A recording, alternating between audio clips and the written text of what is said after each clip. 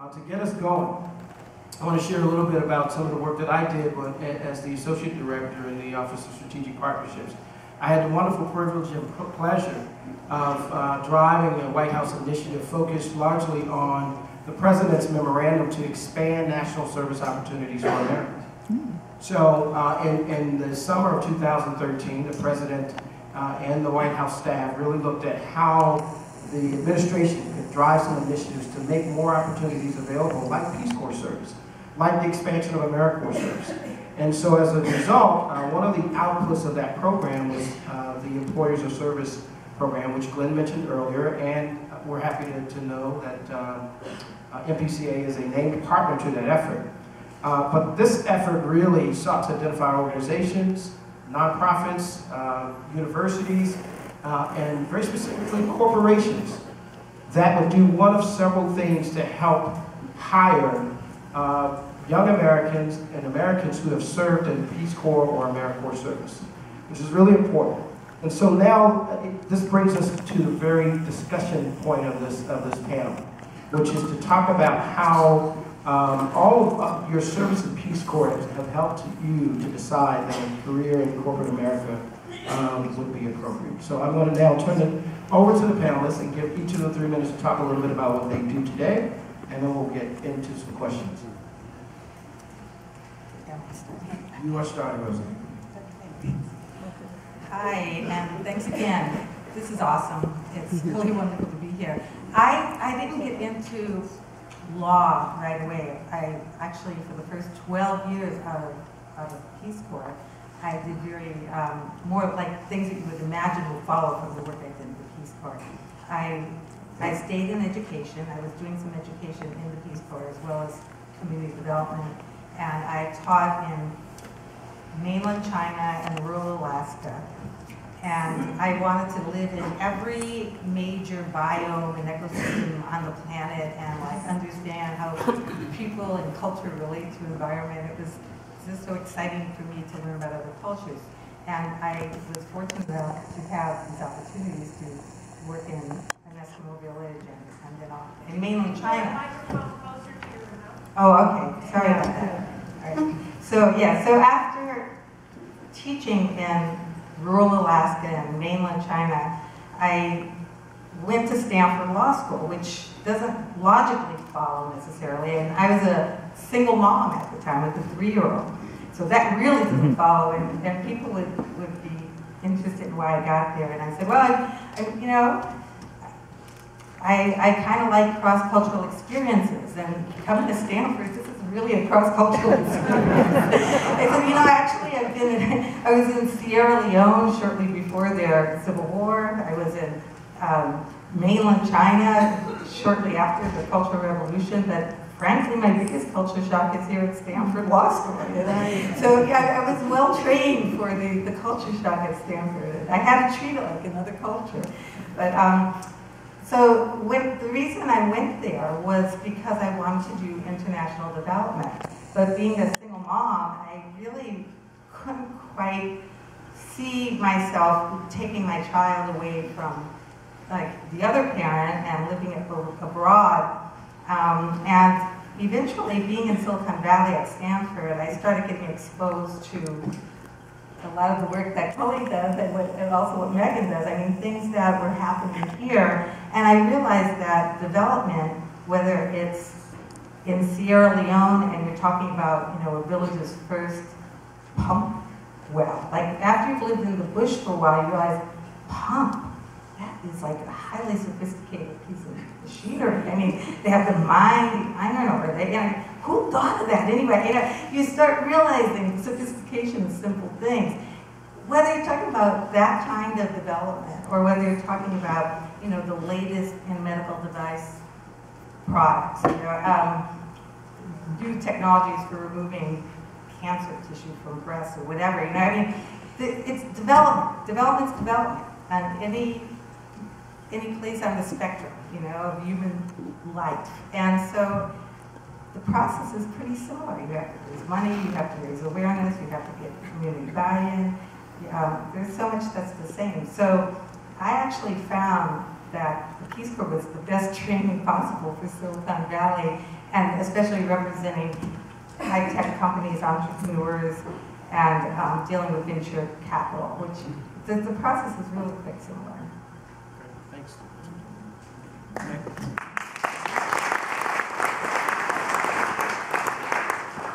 First of all, how many other RPCVs from Niger out there? Raise your hands. Okay, 3, 4. So I returned, actually first I wanted to take a moment to thank Congressman Farr. That was such an inspiring conversation, and I was just looking at more information about you, and I'm not surprised you were born on the 4th of July. You're clearly a gift to our nation. So again, thank you for inspiring me again. So I returned from the Peace Corps feeling a little bit cynical about development work, and for a moment wanted to be a lawyer. Then went back to graduate school thinking, not so much lawyer, I think actually I am interested in international development. And got what I thought was my dream job at the World Bank. It was working in the private sector development department in microfinance, and this was before microfinance was a household name.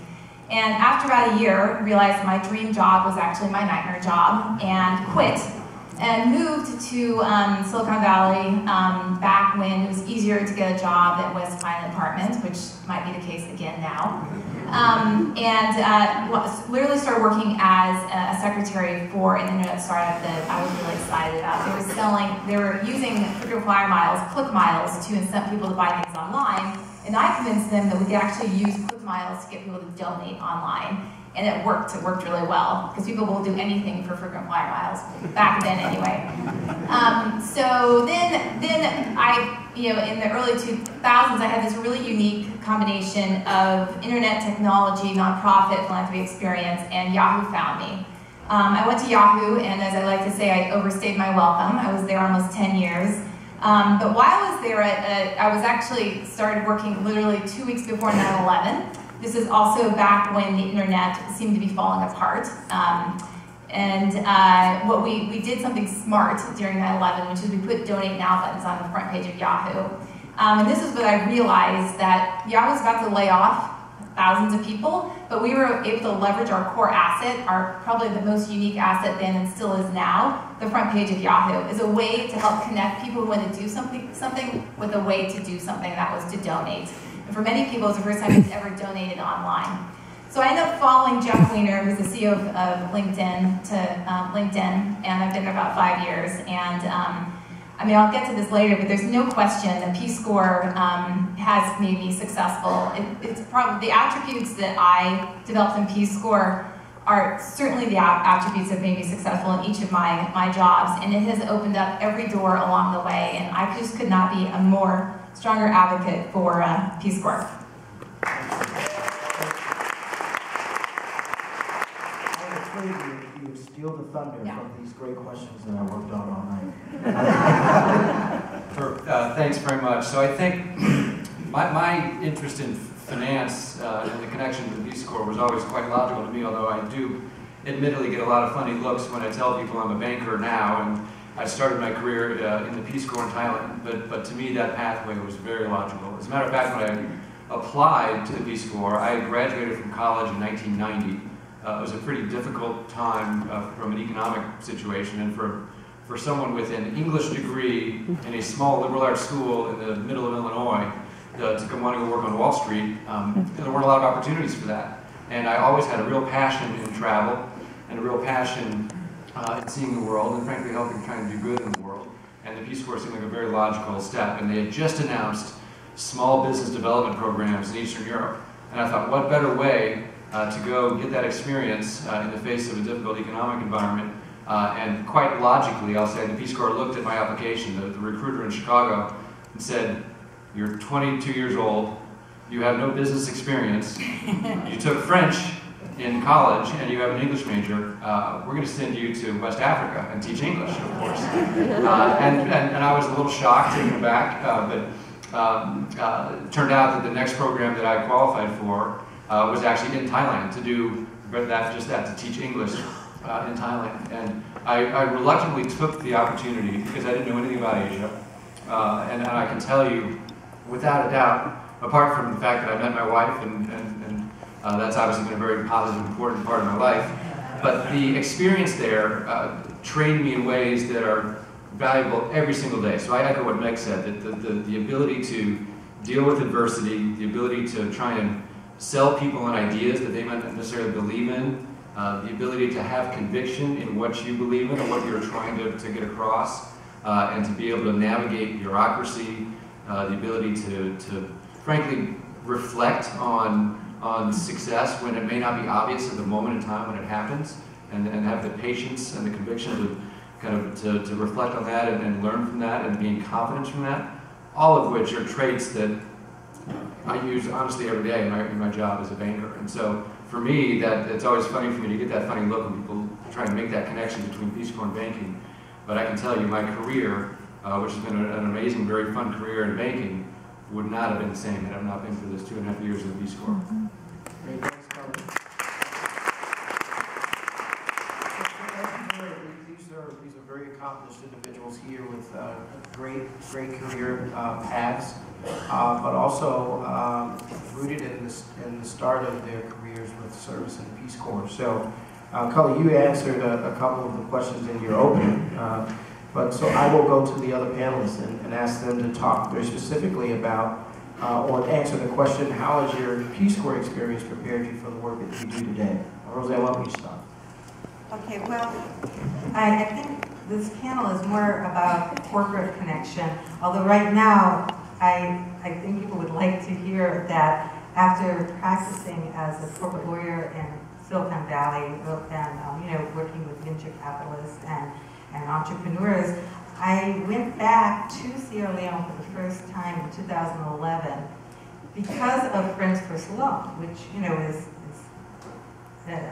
NPCA-inspired group, and it was having its annual meeting in Freetown. So I went back, and at that point in time, I had co-founded Virtual Law Partners, or VLP Law, as it's now called, and we had scaled that law firm up to 40 attorneys in 1 year, and we were going international and doing cross-border deals. We had a lot of things lined up. But when I went back to Sierra Leone, I was so moved by my experience of reconnecting with the people that I had known 35 years ago. I mean, little kids were now adults. One little kid was the chief of the village, and this family I was very close to were there. I had worried about them a lot during the war. Anyway, so I came home and I resigned from my corporate law position. So that when Jimmy Carter became president, I was the only one of my generation with international experience, and which was a huge asset to my going on for different kinds of service. I think that we have to find a way to get the young people of color, and I know that it has always been an issue, but we have to not give up on that issue. The young men and women and the young color groups in our society have to have the same experience, and they will bring the same level of contributions to our society as we all have done.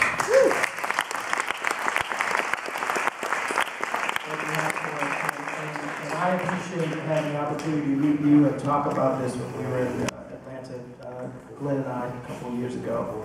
And so I know that you live those values, and you should find comfort that I know that Carrie Hessler-Radlin is doing a lot on this issue, largely because she cares about it, but also because there are a group of people like me and others in the building that have been really localizing this. It means a lot to the staff that are minority in the building who serve themselves. And you'd be happy to know that they've organized really well around this issue, put forward several things that they'd like to see the agency do, and they're ready to roll up their sleeves and get some of this work done. So, and I think the numbers are up in terms of applicant numbers, so I think the agency's headed in the right direction. We are well and truly pushed into the lunch time frame, but I know that there's some people that really want to ask questions. We've got one back here. Can we take one more question? Yes. One more? Okay, one more back here. I've been whistling that, so. You always respond to whistles. See what we got back there. Okay, my name is Wes Lupiyama. I've been in the Peace Corps 3 times. Thank you. I wasn't Tanzania in '65. So I'm coming out of the '60s, and I really appreciate the new paradigm of you going into the corporations. But I wonder, because myself, I would have never gone into corporations. I want to know if you had a philosophical shift in your thinking when you did that. Can I answer that? And I want just one more quick. Because coming out of the '60s, I know many of my colleagues would never have gone into corporations. The other thing is I support deputy mayors. We do need more people of color. And when I wanted to go to Asia, they sent me to Africa. But that was the greatest experience I had. And then I've been in Western Samoa and the Solomon Islands. Wonderful places. Thank you. Yes, you'll be happy to know that there's choice now. So I was going to mention this earlier, Kelly. Now the Peace Corps has implemented reforms that allow volunteers to choose, even against the Peace Corps' fears at the time that some of the perhaps more unattractive places would not get volunteers to serve. The numbers actually are showing, bearing out differently. You're getting quite a number of the volunteers that will make a choice, but they also select, I'll go anywhere, do anything. So. Take that question. I totally want to answer that question. I can't even tell you how much psychological and emotional angst I went through on this. And because not only was I in the Peace Corps, but I mean, for 12 years after that, I was, working in other countries and still doing very Peace Corps-esque types of things. And I was left and just hated the whole corporate world, and in my mind and in my heart had, dehumanized the corporate world and villainized it. And I have to say, this is a long story. We can talk about it off, line, so I don't take up too much time here. But and since we're talking about people of color, one of my two best friends in law school were African Caribbean Americans, and my one friend is from Jamaica and had grown up in Jamaica, came here at the end of high school. He was the one who helped me make the shift. He just was like, he was just so clear about it. He was going into corporate law. He had no compunction. And he was like, bro, think it through, what are the people who really care about society going to be just fighting for, the few jobs that are available in nonprofit law? Think it through. They need people like us doing corporate law. And just think he gave me all these reasons, including you'll make more money, you'll be able to do more with that money to help people get on the lifeboat. He had this theory about helping people, even individuals that you help getting on the life raft. He's like, and you can bring your philosophy. I brought 5 African American associates into Wilson, Sansini, Goodrich, and Rosati. I tripled the number of African American associates at that law firm. It was only 5, right? But it was why? Because I had a lot of black friends, right? Because I hung out, because I went to Africa. I grew up in an all-white community, but I got to know black people, and all of a sudden I was comfortable with them. And then when I went to law school, they were I just ended up having these good friends who just happened. One time, Romario Rosati, who's a named partner, said, Roseanne, I have the most diverse group in the firm now because of you. And I said, I have a few white friends too. Then the firm was bragging about how many, how they had such a diverse firm and all these minorities, So there is something to be said about bringing your sensitivities to the corporate level. Yeah, thank you for that. The only thing I would add is something that is really different from this generation and my generation or your generation is the lines between the sectors are much, much more blurry. In fact, I was having this conversation with a colleague, a millennial, she's 25, and I was saying, so when you got out of college, how did you decide between government, nonprofit, and for-profit? They don't think like that. They think they want to do X, and they could do X at a government agency, they could do it at a nonprofit, they could do a corporation. This idea of, and even the notion of a tri-sector athlete, there's now research stuff written on the value of hiring a tri-sector athlete. So I think this idea of these silos doesn't exist the way it did when I graduated from college, and probably before that. There's just extraordinary ways you can make an impact regardless of your sector. I agree, and on a closing remark, I'll take moderator's privilege here. I'll just say that I think that the corporations need the consciousness of Peace Corps volunteers to help them, challenge them to be their better selves, to help challenge them to diversity, to challenge them to be good corporate social responsible citizens of the world. And if we're not there, then it doesn't happen. So I'll close on that note. Thank you all so much.